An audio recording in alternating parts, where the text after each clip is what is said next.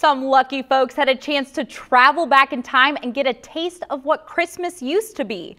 The Crossley Radio Players performed It's a Wonderful Life at the Wabash Valley Activity Center. The group performed on stage just as they did in the days of the radio. Now at the end of the show, families heard the late Martin Plassick recite Christmas in downtown Terre Haute.